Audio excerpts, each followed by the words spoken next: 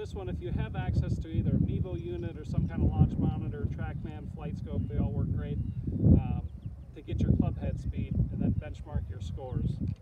After you do that, I'm a big fan of the SuperSpeed Sticks. There's different training protocols that are listed below. The other way to do this one is if you hit your driver on the fly, divide it by 2.5. So again, if you have 100 mile an hour club head speed, if you multiply it by 2.5, it's 250 yards, right? So, or work it backwards, 250 yards divided by 2.5 is 100 miles an hour, okay? So that's just a general rule if you hit it solid. All bets are off if you hit it off the toe or heel, high or low on the face, okay? So try to hit one solid, get your club head speed, and benchmark it against the scores below and see if you need to work on speed.